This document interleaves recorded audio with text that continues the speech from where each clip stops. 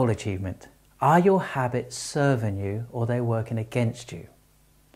Now, as we start to build new habits, the initial momentum takes a lot of energy. I don't know if you've ever seen somebody try to push a car from standing still. You make sure the handbrake's off for a start, and then as you start to push, you're pushing, it's not getting much moving, and then you start to get some moving, and it's taking so much effort until you get to a point where it gets moving, and then you still need a bit of effort, but once you've got the car up to a certain speed, you're trying to trot behind it. And that's kind of the effect that habits have. So let's say you want to exercise, and you think to yourself, you know, I'm going to go to the gym, I'm going to commit to doing this. But then you think, I got to get the bag out of the cupboard. I've got to open the bag. I got to find my trainers and my top and a water bottle.